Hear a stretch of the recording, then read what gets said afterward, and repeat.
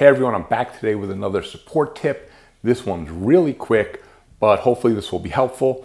For the last 2 or 3 months on the Artisan Guild pre-supported releases, I've been using this trick to make the light supports more printable for people by thickening them, not where they connect, but thickening on the way.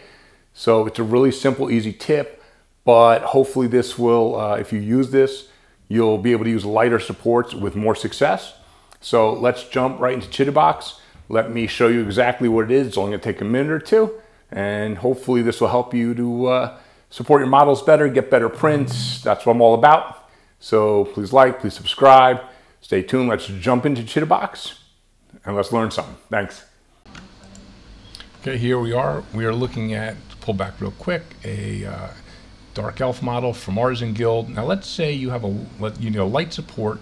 You need to get a really light support in, and you can't get the support close to it.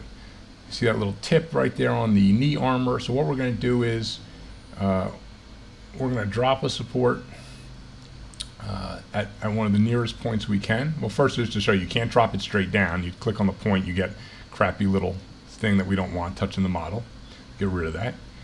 So we're going to add a support where it makes the most sense. This line it up with the knee if we can. I'm going to edit this, pull it out a little bit, pull it up a little bit. Now I'm going to get my thin light support in there. Now this is supporting almost no material, so I can go even thinner. I'm going to go down to 0.15 from my upper diameter. And what I'm going to do is I'm also going to, though, on the lower diameter, I'm going to thicken that.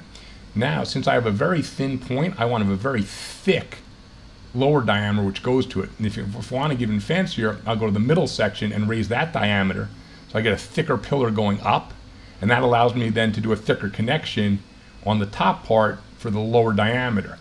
Now it's going to have a lot less chance of failing, warping, wobbling on the way over, because it's a much thicker support going there. But I still have a super fine tip here. I go down to even 0.05, which normally I don't do unless I'm a lot closer to the model, just to ensure it won't fail.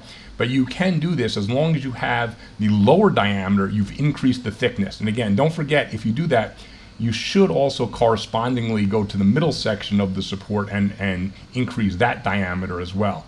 You don't want the top portion to be thicker than the middle portion, otherwise it'll create an island, actually, possibly.